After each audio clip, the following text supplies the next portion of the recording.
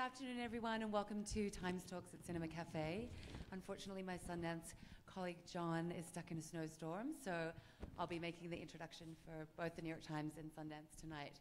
So TimesTalks is thrilled to be collaborating once again with Cinema Café on a series of TimesTalks over the next few days. Today, our guests need no real introduction, but we have Gus Van Sant, the award-winning director, screenwriter, artist, and author, whose film, Don't Worry, He Won't Get Far on Foot, is in the festival and will be joined this afternoon by composer, singer, and songwriter Danny Elfman, who wrote the score for the film. And moderating this afternoon's conversation is one of our favorite New York Times contributing writers, Logan Hill. So thank you so much for coming.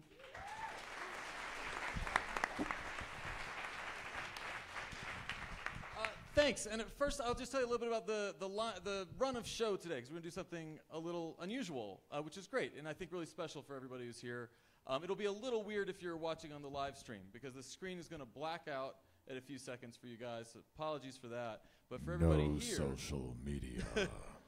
The no social media code is because we're going to have some exclusive footage from the film which premiered last night, and we're going to have some exclusive audio of the score. Sometimes here we get into lots of big ideas. We're going to get pretty specific today and really talk about a couple of scenes and how these two guys who've worked together on so many films work together on their latest. Just as a reminder, Promised Land, Restless, Milk, Good Will Hunting, and one of my favorite films in the world, To Die For, are just some of the films. Is that all of them? Am I missing Psycho? I'm missing Psycho. Promised Land? I got Promised Land. But I thought because you guys have been collaborating for so long, I'm interested in that process. Being at the heights of your fields, how that negotiation works, how those discussions work on films. And I thought we might start with To Die For. What was it like, those first negotiations and getting to know each other? Well, it was through my girlfriend at the time knew Gus, and you contacted her. And she came to me and said, would you be interested in meeting Gus Van Sant? I was like, sure. So she kind of middleman, didn't she? Yeah, I think we had a friend in common, Carolyn Thompson. And so I was assuming that Danny Elfman was out of reach for my filmmaking style. And then I found out through Carolyn that he was actually really interested. So we concocted the To Die For project. Yeah. How did you feel each other out? I mean, how did you know that you were on the same page and were going to work well together? Or did you not know? Is it always a gamble? Yeah, we didn't know. Yeah. That's the thing about the business, I think, is like you never really know what's going on. Especially with music, you don't know until somebody's right in the middle of actually doing it and you're listening to stuff, because you don't get a treatment version. If you're doing a writer, you might get a treatment of a story and then you flesh it out to a full script. With the music, you're going on trust until the person's hired on the project writing music and you hear it, and then if you hate it, you got a problem.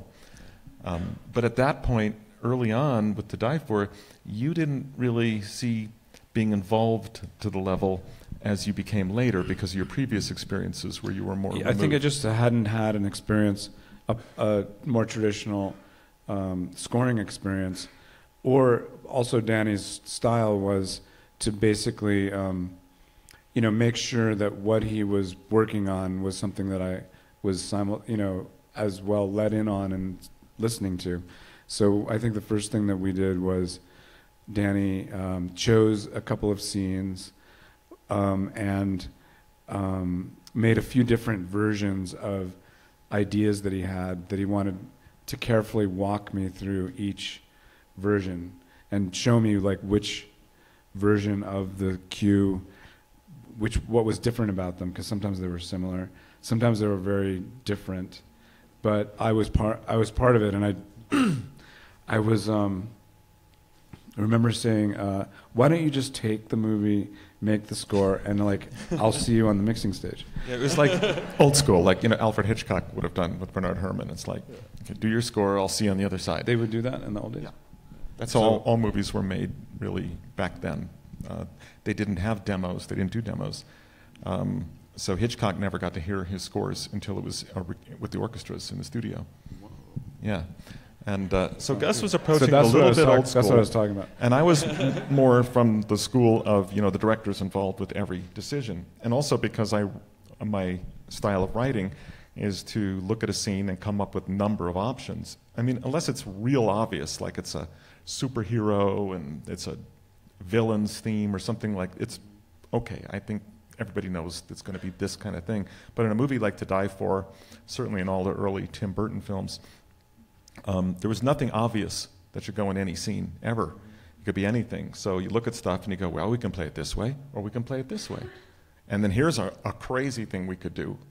So I usually start with a couple of things that seem like could be this or this, and then one, like, on the other hand, here's way from left field. And then let the director get pulled into it. And To Die For, in particular, there's so many ways to go. It was almost like an unlimited ways to approach it. There was no obvious way to approach To Die For. There was a desire to mix heavy metal, which the kids would be listening to, with a more traditional orchestra, which would be the voice of the filmmakers, I guess. Yeah, and we did have a conversation about a band called Nail Bomb. So Gus played me some of this speed metal, and he said, I'd like this somehow to be incorporated. So I kind of pulled that into the actual score, because I was listening to Nail Bomb and really digging it, and going, okay, and I could do this, and start having fun with that. So there was like this bit of a jumping off place of like, in Good Will Hunting, it was like the other opposite. It was Elliott Smith's guitar, and Gus knew up front that I want to use Elliott Smith. So there it was like, okay, I actually had these songs to listen to interface with, but those songs were actually going to be in the movie. Whereas with Nail Bomb, it was more just like the idea of Nail Bomb. It wasn't for sure any specific song was going to be in a certain, maybe there was one scene. There's one cue when they see Nicole's character walk by them at school. Okay, so there was that. So I knew that there was that one piece in there. So that did give me something to hang on a little bit. And there's a little bit of a myth around this one. I was mentioning this earlier, that the film screens for the first test screenings with no score, and the story is so unusual, the tone of the movie is so hard to predict, that it doesn't go terribly well until the score is added and the can premiere happens. You want to talk a little bit about like sort of how much the score means to sort of setting expectations for the tone of that movie? I always thought that the score was just rigged in a very bad way. I didn't really think of the music as the cure for our ills. It was more that the studio seemed to be testing it as a romantic comedy, and that they weren't told. My story always is at. We had a test. It scored 32, which is very low. We had another test planned after editing a little bit. My editor was so sure that the tests were being mishandled that he went to be indoctrinated. And he sort of cruised around South Pasadena where the film was going to be testing, and found the people with white coats and free tickets to this test screening. And he got to ask them questions like, oh, what's this? Pretending he was a dentist and his wife was with him. And they said, it's a movie you can, see for free. And they said, what's it about? And they looked at their chart and said, oh, it's a romantic comedy. So who's in it? Nicole Kidman and Matt Dillon. And they said, who directed it? And they were like, looked through their pages and said, we don't know. And like, what's it about? We don't know. It's just a romantic comedy. So I think that the people that went to see it were thinking of a romantic evening, and it was about a woman who kills her husband. And so they probably didn't get laid, or weren't gonna get laid. So that's when asked, like, how do you rate this film? They're like, very, very poor on the box. So that was my story. I mean, generally, because I've been through close to 100 previews. I've done over 100 films now. And the more quirky the film, the harder it is to preview. And that's also where the music makes the biggest difference. The odder the film, the more the music can lead you into how you're supposed to be feeling. In other words, it was very intentional in the beginning of To Die For. We wanted something really aggressive and kind of crazy to kind of say, this is the kind of film you're going to be getting in to see. This is not a romantic comedy. I mean, it was very much like when I had Beetlejuice before, which also tested horribly, so horribly the movie almost got dropped. And they had in their temp kind of long flying, gliding music over the beginning, and I said, let's do something that won't happen until 45 minutes in the movie. Let's put that right in the title up front, so you know right in the beginning, oh, I get it. It's going to be like that. I may have to wait for that, but that's going to happen, that kind of craziness. So the odder the film, tone-wise, the more you can do with the music to get people locked into, oh, I get it. This is going to be fun, or this is going to be crazy, or, you know, and in To Die For, like Beetlejuice, making a statement right out the top help pull people into, oh, okay, get my mind set into, it's going to be kind of dark and fun. Now that you two have worked together for decades, I'm curious, is that template that you set in To Die For, where you score to a couple of scenes, give different versions, is that the way you've continued to work together, or is it different depending on the film? It's pretty close. I mean, it's actually close to the way I work on every film, is to start out with a lot of ideas. And I like to put the director as if they're in an optometrist's chair, getting an eye exam. And so you can go, A or B? Okay, now B. Number 1 or number 2? and you try to like hone in the score from way out here to like something more focused like that. So that's kind of how I imagine myself in the beginning. And that presumes that the director, you're really following the director's guidance. Is there a point there where you say, no, really, think about number 1? I know you like number 2. You think number 2 looks better, but number 1, you give number 1 another shot. For me? Yeah, for you. No, I'm indecisive about everything. Famously, Gus and I are kind of similar in this, and we were doing Good Will Hunting. Gus's young assistant, Scott and Hattie or Maddie? Hattie, Scott and Hattie, they'd be sitting on the floor behind us. He'd be in my studio in Topanga Canyon. They'd just be like sitting, kind of hanging out, talking. And just about every cue, I'd play like one version and then the other, and Gus would go, I'm not sure, what do you think? And I go, I don't know, I can think of just as many reasons why this works as this works. And you start like getting logical about it. You go, well, on the one hand, but on the other hand. And we both get that way. And we turn to Scott and Hattie, go, what do you guys think? And they go, oh, number 1. I go, they both say the same number every time. And all of those choices made it in the movie. Because later, we were sitting there on Milk, and we were going, oh, where's Scott and Hattie?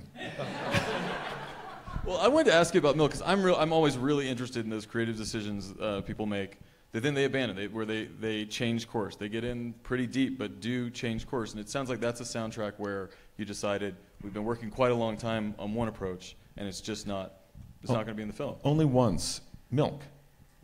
The first thought was opera. You would, because he listened to opera, and I started writing an operatic score, and I wrote about 12, 14 minutes, and Gus was in his first playthrough. Remember, it was in Malibu that time, and you were out there, and his face is not the usual kind of like, yeah, it's more worried, and then he goes, I don't think this approach is working. And the idea was that opera sort of reflected Harvey Milk's interest in opera, right. So it made sense in terms of the character. Yeah. Well, it's not uncommon that what one thinks makes sense musically, because I've had this. I think also like at that moment in Malibu, I remember I wanted to make it more weird. Yeah. And I was saying, why can't you do like just a Tim Burton score? Well, what happened there was one short cue that was only about 30 seconds long that I'd done for some other little scene. He said, that one, play that one again. And he said, move that over the titles, move that over here. And then he said, I think that's a better direction. And this little cue became now the template for the whole score. Oh, yeah. Oh, when we were using something that was very experimental, which was my chance to get something more weird, which was the beginning cue in the titles. Right. What do you call that? I don't even know. It's where Danny has some time left over in the recording session with an expensive orchestra. And I do weird shit. A lot of times in England, but you don't want to not use the time because you're paying for 10 extra minutes. You finished early. So Danny gets up on the podium. It's like improvising sounds. And what do you tell them? I'll tell them perhaps, in this particular case, okay, we're just going to start on a C, but now when we start, I'm going to want half of you to go up, half of you to go down, and half of you to do something else when I signal you. And then I want you all to start moving harmonics, overtones, in a tempo that I'm going to give you. And I said, interpret that any way you like. And So- then the musicians start just doing this. But some of the musicians, they just put their batons down and go like this.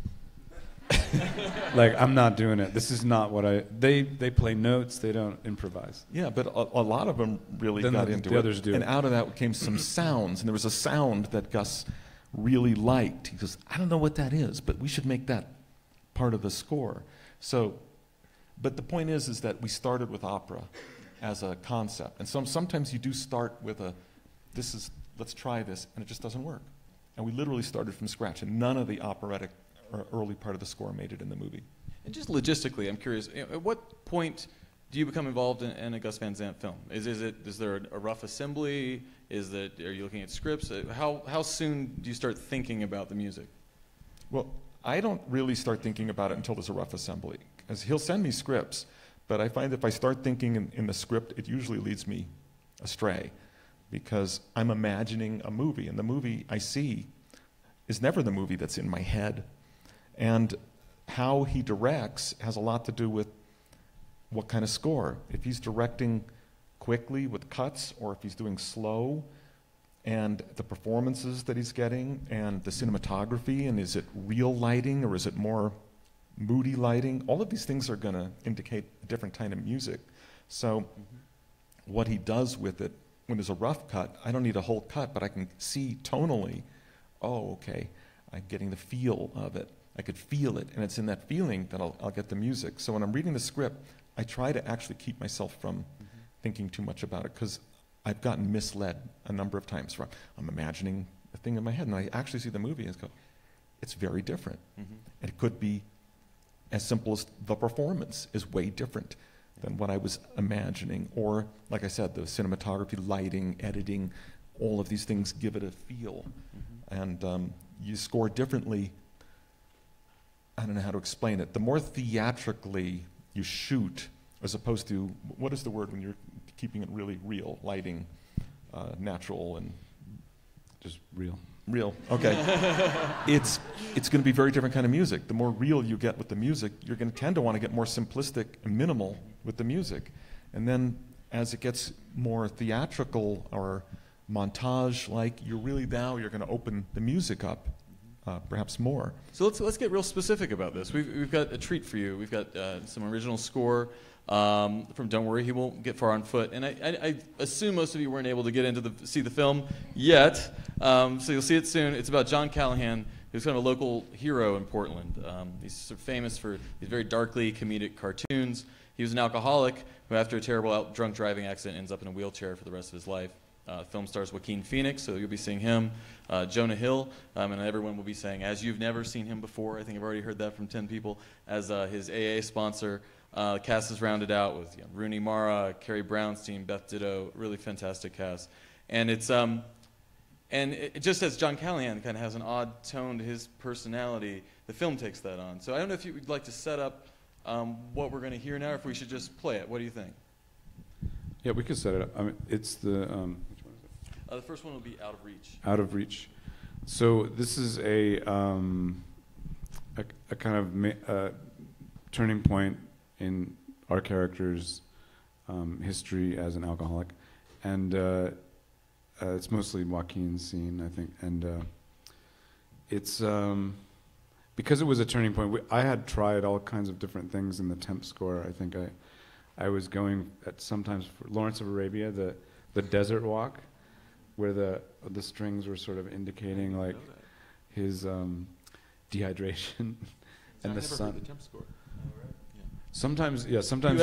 Do you normally share a temp score, or do you just keep that aside? Sometimes you will, and sometimes you won't. If I go to a preview, then I have no choice, because the preview is going to have a temp score. Oh, if I go to a preview, sometimes I'll go to a preview before I've started, and then I'm going to hear the temp score. But that's the only time I'm ever going to hear the temp score, is if I go to a preview. So this one, I guess you hadn't heard, but I tried a lot of different things, and I think they worked for a while and then they kind of fell apart. I like, just remember Paco Bell. okay. Oh, Paco Bell was more Beginning. for the whole movie, yeah. Canon in D. But this is something we wanted That's a really good example of how something really changes from beginning to end. Because in the beginning, there was a point where you said maybe we should even do like variations on Paco Bell's canon. Right. And I actually thought about that. And what we ended up with is so not that. It's crazy. But we took this kind of, like with Milk, kind of start here, and then we end up, and by the end, he's going, oh, try something stranger, get something crazier. And then he takes the cues I do and he mixes them up. He likes to really play with it, which I'm fine with Gus, because he's good at that. But Well, I guess, so we're going to play the audio. We were just going to play the audio first by itself, and then play the audio with the scene. So we'll do back to back right now.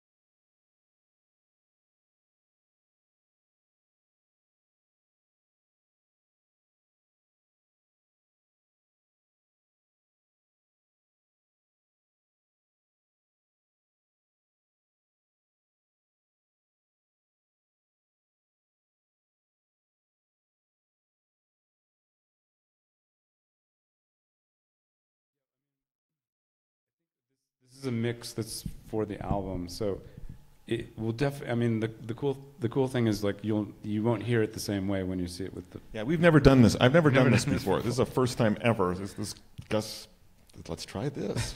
So it's weird. I'm hearing my music. But There's no it's a scene. scene You where, don't know what the movie is. It's The scene where our character has been basically he's a quadriplegic. He's basically been locked in the house, and his daily allotment of alcohol, the bottle has fallen under the couch, so he can't get it. So I don't think that's in the scene, but that's the setup. So we'll play that clip.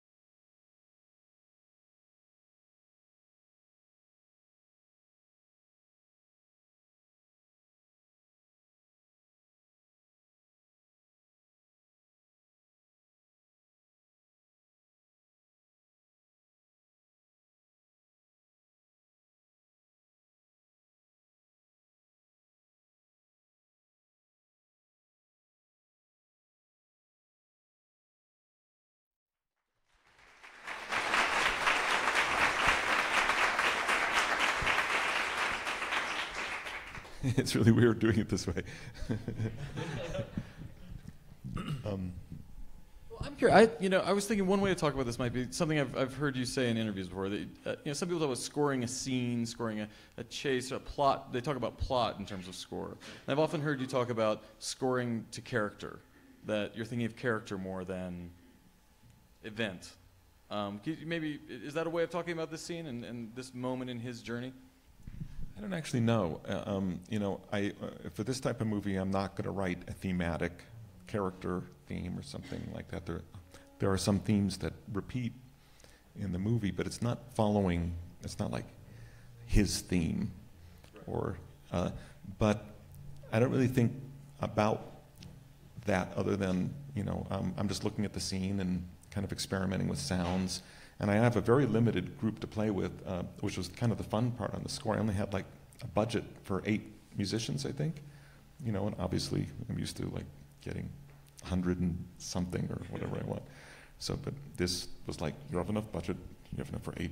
So it's like, all right, I'm gonna write a piece for no more than 8 people. So, and it's kind of a coincidence. The voice that happens in the movie is the sister of Jack Black's wife, Petra Hayden, and she's doing like kind of odd vocal things, and I used a stand-up bass to do a lot of sounds that we ended up liking. Like with Milk, it was this weird orchestra sound, but here it was the sound of a bass.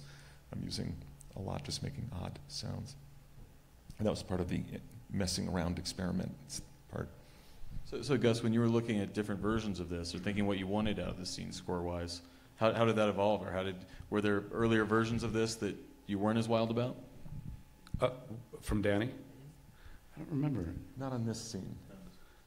Yeah, I think that it probably evolved. There was a scratch track, which was this same piece, but it was done with sampled instruments. So it sounded like this, but when you finally record it, it's quite full compared to the scratch track. So there was that.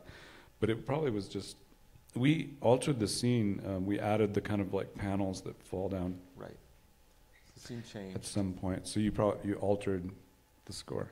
Which happens a lot. The changes, originally the piece was longer, and then it got shorter, and then the kind of montage part in the middle. And there are themes, I think, there are certain themes that repeat that are about like an evolution of his cartooning, or a good. There's connectivity. Yeah. Which any good score, if it doesn't have like a character theme, but there's still connectivity. So his cartooning in the middle of the film connects to him at the end of the film, right. And things do connect, which I feel real strongly about. Otherwise, it's just a bunch of different pieces of music if you don't connect anything. Gus, I was wondering, this is a film in some ways about a man's recovery, going through the 12-step process, and he's a very smart guy. He's very self-aware of the cliches and the like stereotypes around all this kind of therapeutic language. He's resistant to it, and I think he says at some point, "Oh, this is like my epiphany. This is the moment where I'm supposed to have the breakthrough." And in film language, I think, oh, that's the peak. There's going to be this big emotional peak, and it's going to break, and he's going to be a changed man. In the film, it's clear that there's not one moment. Does that change the way you're building the film in terms of working with score? Yeah, I mean, I think it changed, and it was a way that it changed in the shooting of the film, because in his story, in John Callahan's original story and the book, this is leading up to like an epiphany. This is the beginning, and then there's a scene right after this where there is an epiphany that he has. We didn't bring that one down, do we? Maybe. Anyway, it was very much a centerpiece of his life. He had this like sort of out-of-body experience that did, in his interpretation in his book, make him stop drinking like just on that moment, on the spot, and his attendant's about to come in and say, "Where's Snickers, the rat, or the mouse," and he announces that he's had this epiphany. It's really right after the scene. It's right after the scene. Saw. So there is in the story there was this, in John's life there was this huge epiphany, And that became only one. You're right. It's like less than one. Like there's multiple epiphanies in the movie, which I guess was just the way it turned out. Well, the character says, I mean, he says, I was expecting this would happen, and I'd cry, and I'd be totally changed, but I'm still here. And his mentor, Donnie, says it's not like that. You're still going to be the same person, and you still have to carry this stuff through your whole life. So that is kind of built in part of the whole story. It's not like this one moment, and he feels completely changed. It's a series of things. And the epiphany itself is basically just that, you know, he was living as a quadriplegic and drinking all day, every day. And, you know, the epiphany was that his problem wasn't his quadriplegia, but his drinking. It wasn't like the chair, it was like the bottle. We're going to get to some questions. Should we maybe for the next clip just do the video part? I think I've run a little bit over. Okay, sure. So we have one more clip and we'll talk about the score in this clip. So we have we'll cue up the next clip, which is the car crash.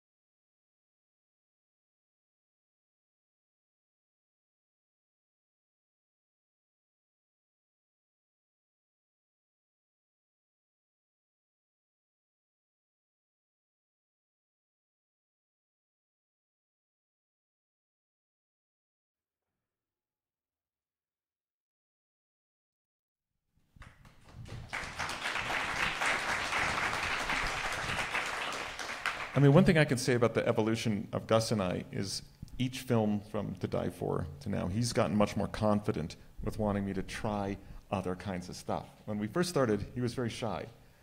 You know, you might say, maybe you should try this or that. And then later is like, okay, that's fine, but like, let's find something completely different from another location and try it. He really likes to mix things up. And now he's more confident. He'll say, do you mind if we take all the cues you wrote and like put them in completely different places? No, he wouldn't have done that, you know, earlier on. But I'm fine with it because it actually sometimes makes it more interesting even than what I wrote. But he's definitely got more confident with wanting to experiment. Sometimes we get into like a little argument over it. He challenged me. We got into a thing over a composition he heard in the car on the way over to my studio about a composer had written something based on the Higgs boson, the math of a Higgs boson. And I told him, that's bullshit. You know, there's no math of Higgs boson in this thing. It's just a piece of music. And we started arguing about it, and I did an improvisation based on what I insisted was the mathematics of a singularity in a black hole, which I had memorized and knew completely. And we finished this crazy improv, and it was actually kind of good. And he's like, can we use this? And I'm like, no. In another film, no, why can't we use it? Because we were doing Promised Land. And I was saying, I just don't see how we use this in this movie. I said, it needs a crazy, some kind of scene montage or something, a dream sequence or something. And so we kind of went up and back a little bit about that. And but he's so bold, you know, he'll take anything and put it in there. He's more courageous than I am. I tend to be a little more cautious of like, well, I don't want to wreck the tone of the film for the audience either. So part of me is like, yeah, okay, let's do this. Let's go for it. And part of me is like looking at from the overview of like, at what point am I going to tip the audience way off the rail and then feel like, oh, I kind of like threw them into a place, but not at a moment where because that happens to me when I'm watching films. You know, sometimes I'll hear a piece of music and it like throws me completely out of the film, and I get really bothered by that. So I keep that in mind, but that's not to say that I'm right. It's just I'm maybe a few degrees more cautious than you are. Would you agree? Yeah, no, I think you're a safety net probably for me. Because, but on the other hand, he pushes me to try stuff that I wouldn't. So there's definitely a balance. Like I'll go to this place and Gus will say, no, do something else there, do something, and I like that, you know. So I like being pushed, and then occasionally I'll go, whoa, let's just be cautious here. You know, I try to be that voice of. Well, I know a lot of you have questions you'd like to ask. You get bonus points today if you have a question about one of the clips we just watched, because I feel like I want to talk about them more. But we'll pass around a microphone. Please raise your hand if you got a question, and we'll get one to you. Standing up in the back.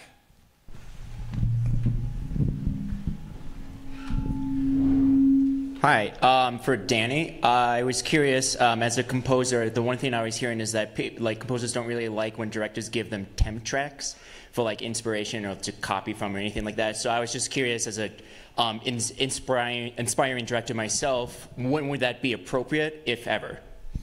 Well, I mean, sometimes it's helpful if I'd like to, in the best of all worlds, I never hear the temp.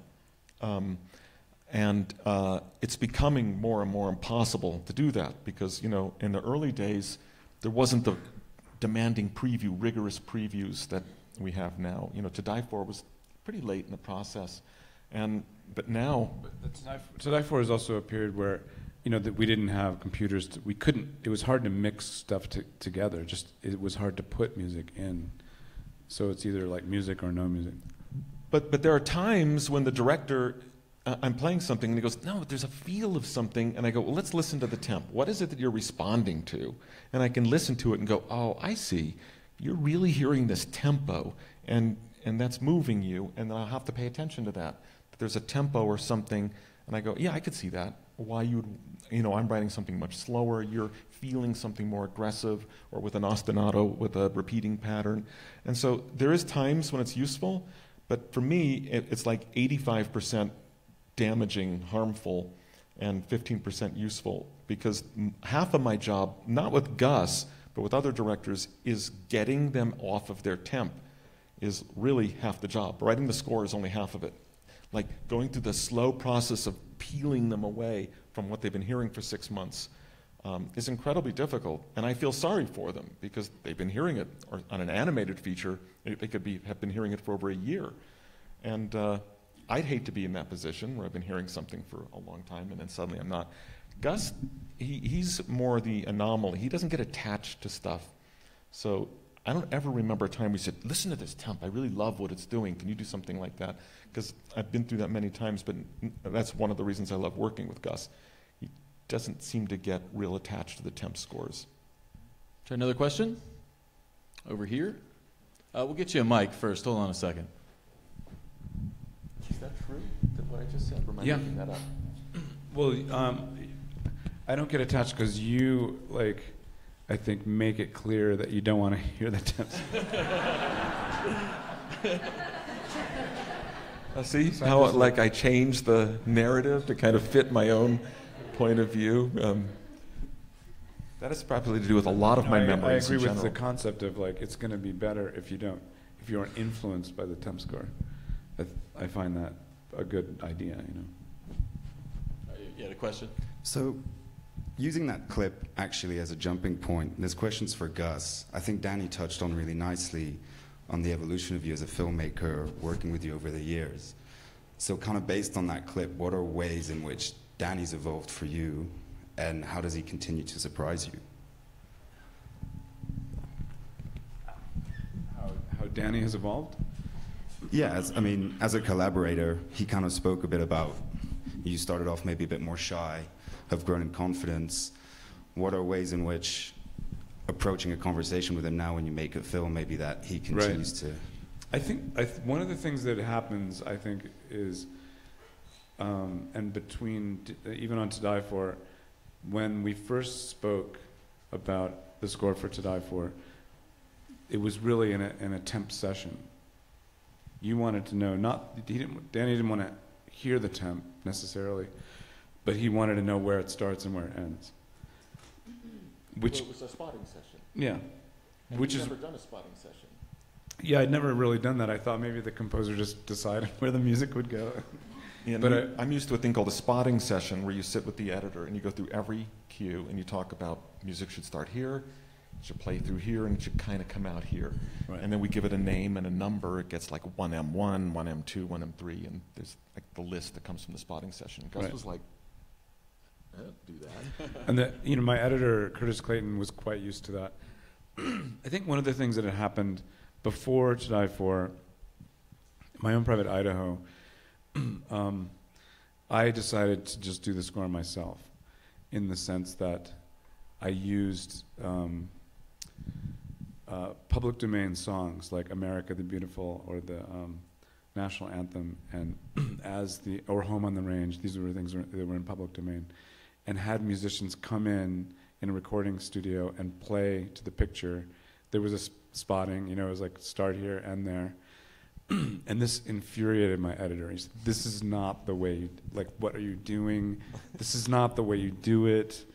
But I had something very clear in my head, that would work, and we brought in a pedal steel and a musical saw and all this stuff, and it became fine. So I had done it, that way.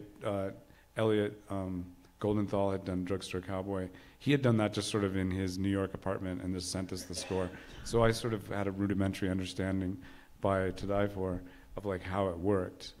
But then the spotting session was kind of new for me, literally, because Because that was more of a formal thing, and with an actual list and a breakdown, and that's just because that's where I had been brought up to do. So, but on the other hand, I would love to do something the way Gus is describing. We just go in the studio with musicians with some vague themes. Start winging it, basically. I've only done that once my whole life. It was a movie called Freeway. And I had 3-4 guys, sketched out a few ideas, had nothing written down, really, and we just winged it like you're describing. It was really cool. fun. Another question? Right over here. We'll get you a mic. Hold on a second. We should do that sometime. I think we've got just about 5 minutes left. Thank you. This one's for Danny. I was interested recently by the decision to bring back the classic John Williams score in your previous score in the Justice League movie, and I was wondering, based on that, how you decide to write these character themes, whether it is based on the fundamentals of a character, based on the interpretation specific to that movie. Well, it's just a totally different medium. When you're writing for a Milk or Don't Worry, He Won't Get Far on Foot or To Die For, you're not writing character themes.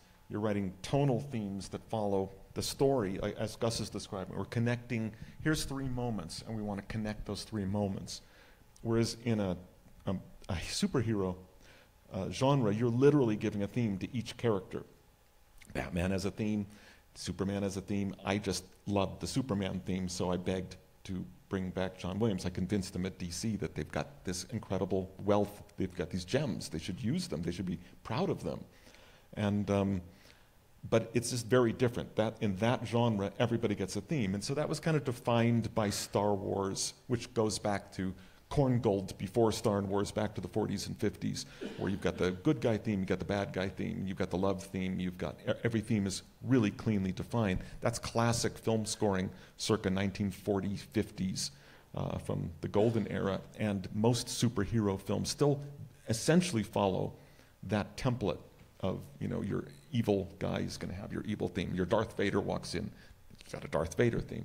Whereas in a drama, that gets really corny really fast.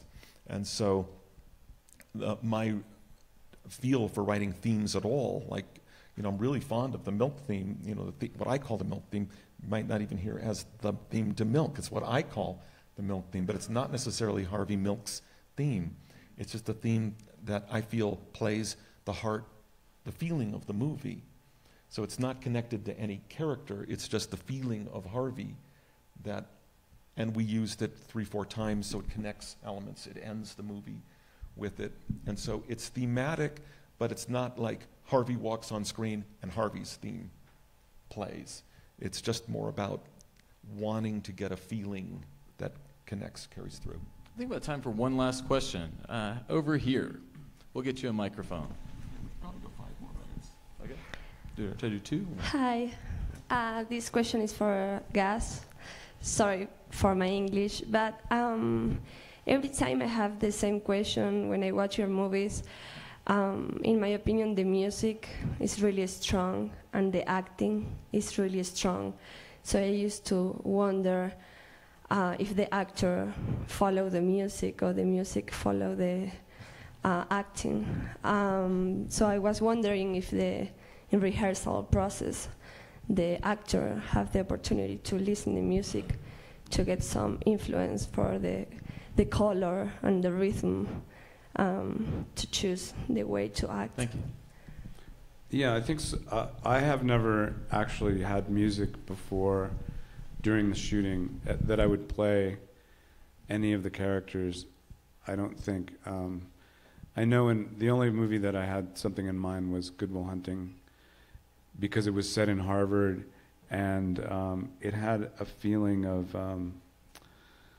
of something that I had seen other movies do, where like they take a musician and they play a number of his pieces, in particular, I guess The Graduate, and Simon and Garfunkel.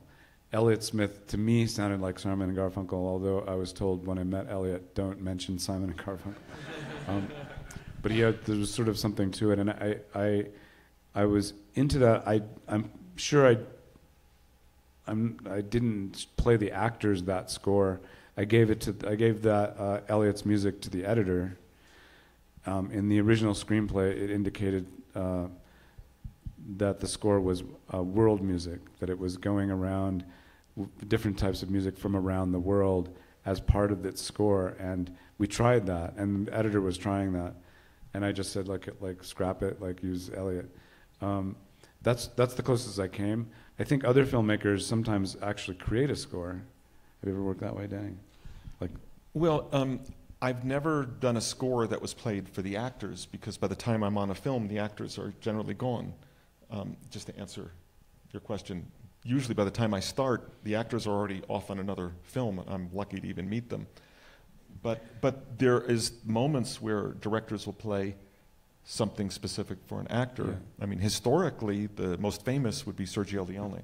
Sergio Leone, he would get the music in advance, and he would play it on the set as if it were an opera. But these are very operatic pieces, and he needed an operatic piece built, and then he would work around it. Directors like Kubrick would build entire scenes around a piece of music, but he would find a pre-existing piece of music that was already recorded. And I've often called The Shining a perfectly scored film, and there's no original music at all. But he would take a piece of music that he loved, and he would start cutting minutes before where the climax of the piece of music is getting to, and build it right up to the tennis ball hitting the wall. Perfectly scored, but he did that to the music. So the actors weren't hearing it, but he had it in his head. I'm going to use this, but that's kind of rare. Yeah. And I'm getting into history now. And I think sometimes the actors will have music that they like, that they play when they're, rehearsing their own pieces or learning their lines. So they independently have something that they're playing for themselves that I never end up hearing unless they give me the... And I never end up hearing. But that... So it's separated. There is music around, but it's not necessarily the music that ends up in the movie. Although when we did Jerry, which was a film I brought to Sundance, the music that was in that movie, and particularly Arvo Part, was music that we were playing when we were driving across Argentina on the way to a desert where we were shooting the first part of the movie with Casey Affleck and Matt Damon and myself in the car that they drove. We were just decided to do this road trip as a way to get across the country. And we were playing, Casey had the CDs with him and he was playing Arvo Part and a few other, some folk musicians that weren't in the score, but Arvo stood out. It started to become like the sound of our adventure and the sound of the movie. But so it's like the Kubrick thing. So Yeah. the piece of music actually indicated how you were going to put the sequence together because you had that already in your head, and like Stanley would. Yeah, and then when I used it in the edit, it just worked perfectly. Partly because the whole thing had revolved around these records that we were playing when we were making the movie. Everybody, I'm going to ask you to stay in your seats for just a second. These guys have got to get going really quickly, and they're going to head out the doors. If you mind just staying We here. have one last question? Yeah, we'll do one. One last question. He's Then we're gonna both end. demanding one last question. We'll do it here on the aisle right here. We'll get her a I'm mic. sorry, I love question answers. It's my favorite part.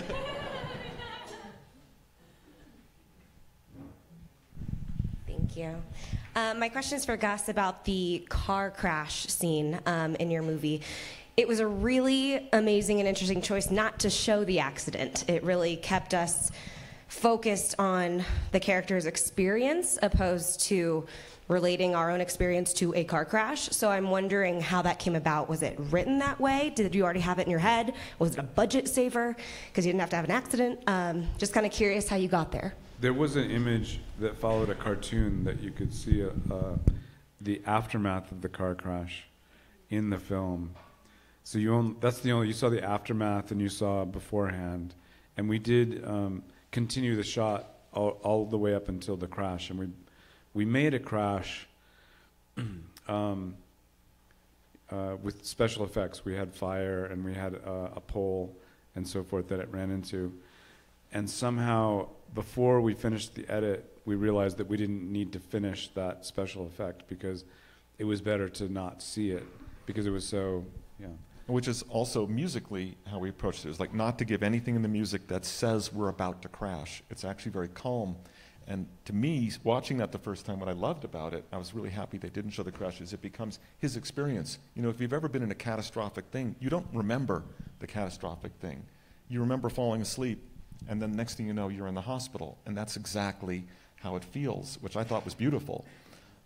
That there's no big moment. It's just, and it happened. It changed my life forever. I love that. It's one of my favorite moments in the movie.